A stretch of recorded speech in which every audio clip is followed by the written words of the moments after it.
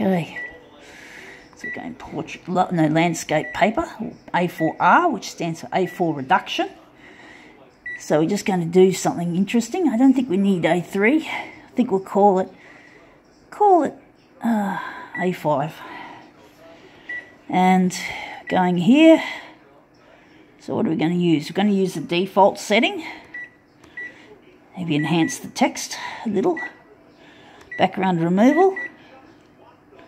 Then we go application, edit colour, reverse, as we normally seem to do with most of my stuff.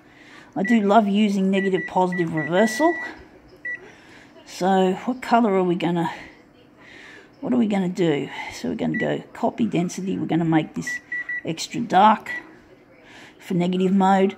Saturation, we want to boof that up heaps. And contrast. Maybe a little bit of extra contrast won't hurt. And we're just going to call it OK.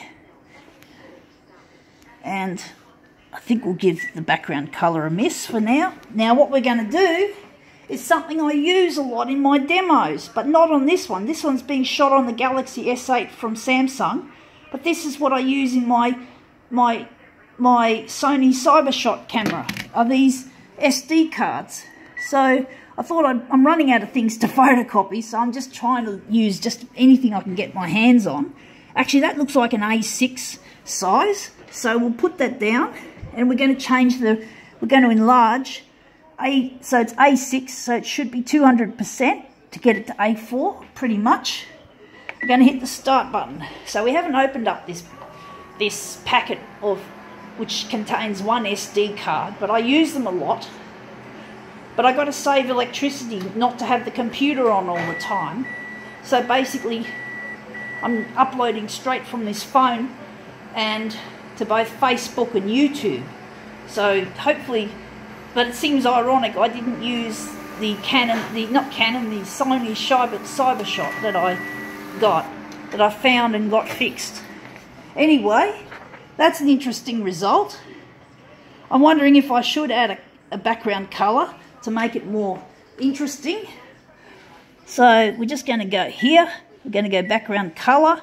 We're going to go magenta, because I feel that magenta is missing from the image. And we're going to go here, and we're going to pump up the magenta. So pump it for full blast. And that should be it.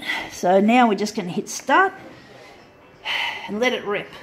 This copier, by the way, doesn't actually have a rip, but I'm just saying the old saying, let it rip. Ha ha ha ha ha ha ha. Funny, funny, funny. Bit of a photocopier nerd's joke, or toner head joke.